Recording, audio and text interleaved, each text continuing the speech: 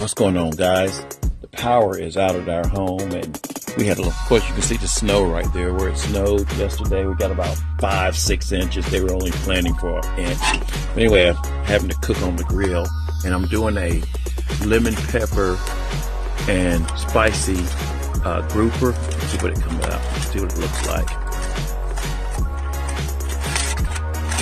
Oh, it came out delicious, and I'm just setting it on fire here.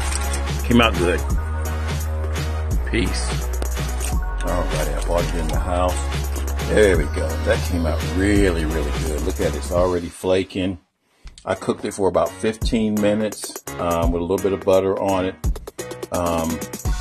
Again, some lemon pepper spices and a little bit of red hot pepper to go on it as well. And came out real good. These things are about an inch and a half thick. Real quick meal to do on the grill. I normally do it in a saucepan or a saute pan, but came out good on the grill too. Have a good one.